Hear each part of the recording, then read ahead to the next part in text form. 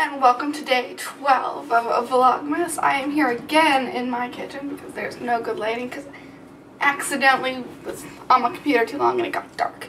So the only place where the lighting is like, where I don't have to sit in my room. That is a mess. So, you know, can't be in there. Anyway, for today's video, it's open letter time. Dear Facebook, listen man, we gotta have a talk. You've been annoying me and I gotta let it out. See, Facebook, when people go on you, they want to talk to their friends. They want to be connected to the people they care about. They want to join groups and be able to easily get access to certain information from certain things. But there's certain things we don't want to do. Like, we don't want a damn video to play automatically when we're scrolling down. Listen, you may not get this and you may not understand this, but some of us will friend anyone. And by anyone, I mean people we like decently know. But sometimes we don't like the same things those people like. And then when you're scrolling down, there's a video of like a porn star or naked peoples or like dogs and cats getting hurt. And I just don't want to watch that. So you heard me.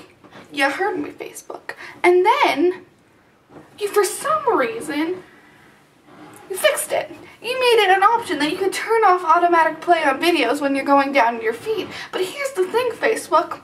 If you make the video, if someone decides to make a Facebook video or post a video via the post thing rather than linking it from YouTube, it still plays.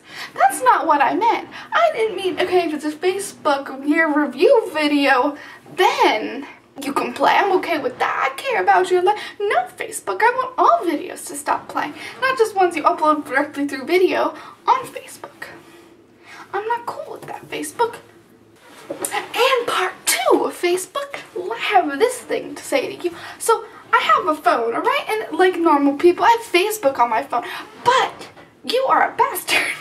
And you changed it so I can't talk to people via chat on my phone. Because I don't have the Facebook chat app. No, I don't have that app, Facebook, because you have permission to do anything if I have that app. And I'm not cool with that, Facebook. I'm not cool with that. And again on the chat line, so there's a thing where you make it so you can block people and not let them see that you're on, so they don't message you 40 million times. Hey. It's like, no. And also, sometimes when you go on Facebook, you don't want to chat with anyone, but you're there for a second, someone goes, hey. And you're like, no, that's not cool. I don't want to be on that one. So you made that. So I was like, great, Facebook, you're listening to me. You're not that bad. You're not that evil son of a gun. And so I was happy about that. But here's the thing, Facebook. If I go on my phone where I don't have the chat app, for some reason, you still tell everyone I'm online. So I look for 3 minutes scrolling down my phone, and I get notifications of people wanting to talk to me.